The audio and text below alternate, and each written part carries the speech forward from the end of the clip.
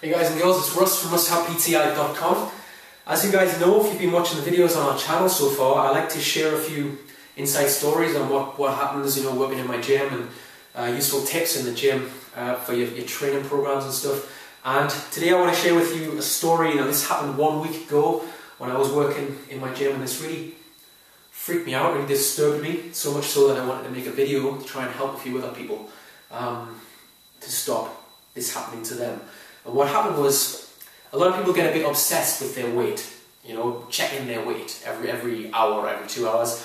And a young lady called Diane, now I didn't know Diane before I met her last week, but obviously she knew me because of the gym and everything and the videos that we do. And she came up to me and she said, "Russ, I think I'm becoming a little bit obsessed with checking my weight. I'm doing it every hour or so, looking at myself in the mirror after every meal.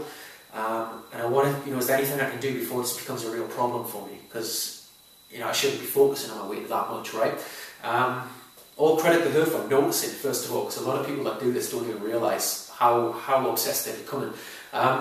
Becoming this obsessed with your weight only leads to a bad place. We're going to show you how to get this out of your system. The reason we're doing this video is because it happens to a lot of people, and maybe, maybe if you can see the early signs of this sort of stuff developing in you today, then you can nip this in the bud and get rid of it forever. Because once you get this way of thinking, which we're going to show you what happened to Diane today, it's a dangerous game to play. It's hard to get out of. And what we said to Diane was, I was going to take her weight on that day, and then, well, I'll show you what we did in a moment. But the thing which really disturbed me is that before she took her weight, she ran to the toilet.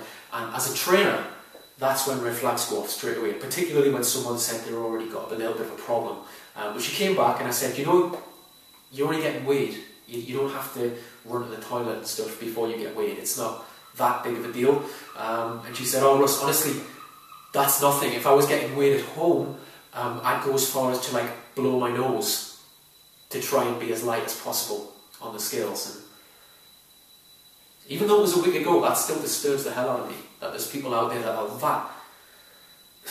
that focused on losing weight, that obsessed with losing weight, that they get in that mindset where they blow your nose before you get on the scales.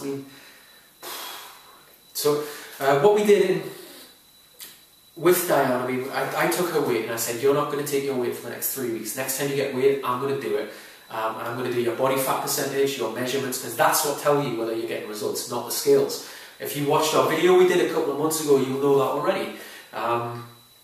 So that's what we did, and already she said, a week later, "I already feel great," because it's kind of took the pressure off, knowing that I'm on it now, not her. She doesn't have to check every hour.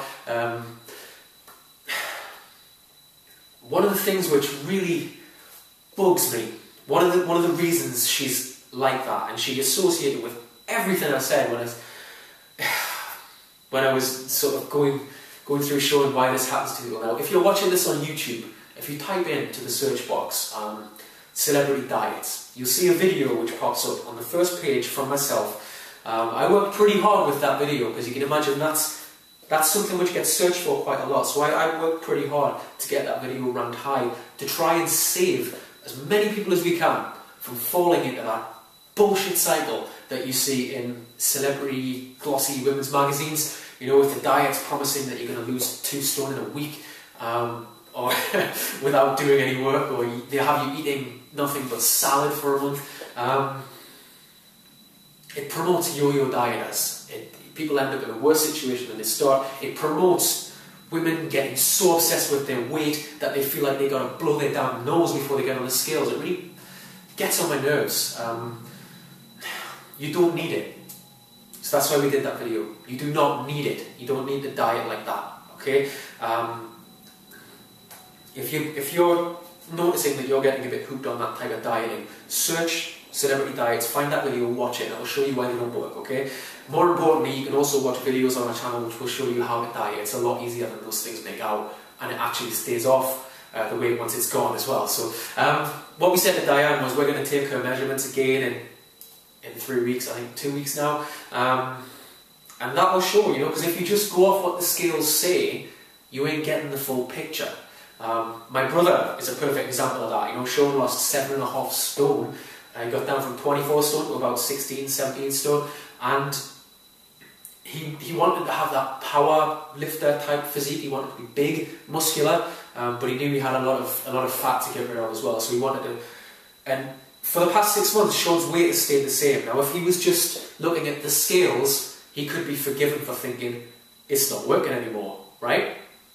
I'm staying the same weight. But because he trains with me and I've got him doing his body fat, although his weight stays the same, he knows his body fat is still going down and he's actually putting muscle on. So overall, his weight might be the same, but he's totally different than he was 6 months ago. His strength has gone through the roof. So that's why it's important not to rely on the scales, not to obsess over the scales, because not only is it bad for your health, but it'll drive you crazy, and it doesn't even give you the full story anyway.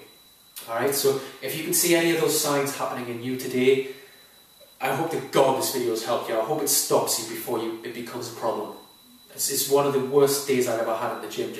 I felt so sorry for this lady. She's such a nice woman, and it's just all these bullshit magazines that have got this mentality in her that she's got to obsess over every little ounce that she puts on.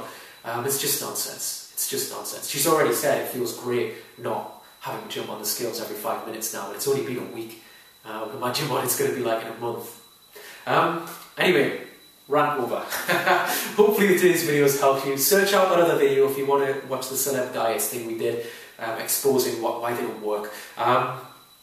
Catch us on Facebook. Go to RussellPTI on Facebook and click like, and you'll get all our videos for free every week. Thanks a lot for watching today's video, and I hope it helps you. If you know anyone that's stuck in this cycle as well, share today's video with them and help them too. That's what it's all about. That's why we do it. Thank you. Bye-bye.